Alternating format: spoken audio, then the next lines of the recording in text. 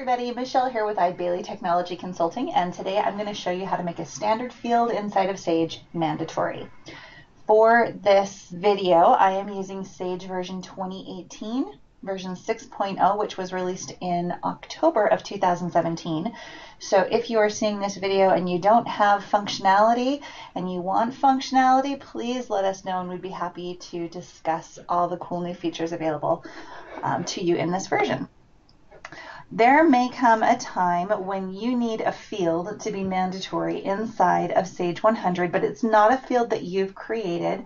It's just one that comes standard out of the box. So for example, if we look at vendor maintenance, maybe this reference field right here is something internally that you use for an account number that they've provided you, or maybe it's to categorize vendors and you need that populated for every vendor and your clerks are consistently forgetting to populate it.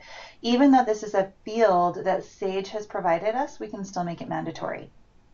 So in order to do that, you do need the custom office module. If you don't have that, reach out to your iBailey Client Success Manager and we can get that process started for you.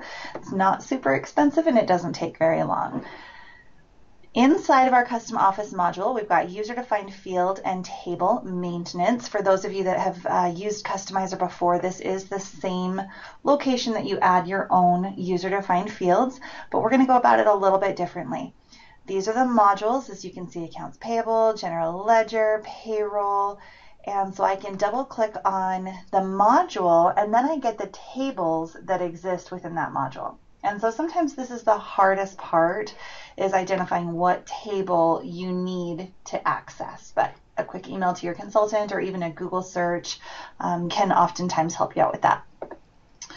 So I'm going to scroll down because I know that I need the AP vendor master table. So that's right here.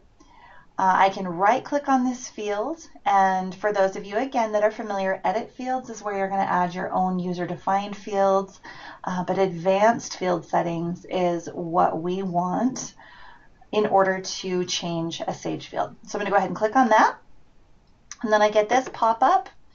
And over on the right, I have a plus sign, which is where I can add changes. So I'm going to go ahead and click that. And then in this drop down, as you can see, I get all of the fields that are available to me in this AP vendor master table.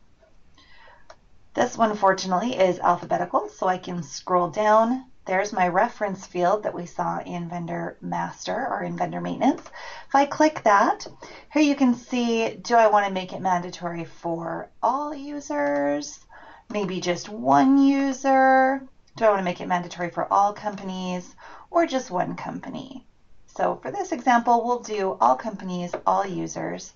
And then I have this field right here, this little radio checkbox that I can use to make it required. And that's it. So if I go ahead and click OK from here, that field is required, and now I won't be able to save a vendor record until I've populated that field.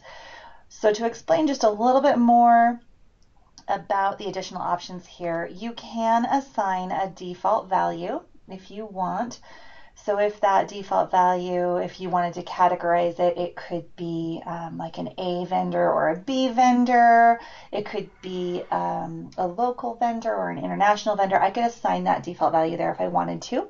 Additionally, I can have it validate. So if my AP clerks are typing something in and it doesn't match something, maybe I'm doing like a list and I've got those categories, vendor category A, B, C, that kind of thing. If they tried to type in vendor category R, it would pop up and say that's not acceptable.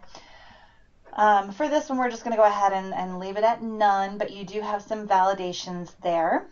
Say OK, and there is my reference, and you can see right from this screen, I can see it's for all users and all companies.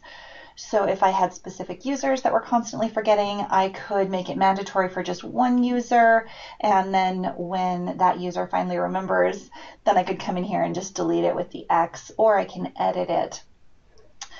We're going to go ahead and close that and close out of Customizer. And now if we go back into Accounts Payable, Vendor Maintenance, and even on existing records, if I try and make a change and save it, whoops, pardon me, if I try and make a change, let's make a change and save it, it's going to tell me that the vendor reference number is required.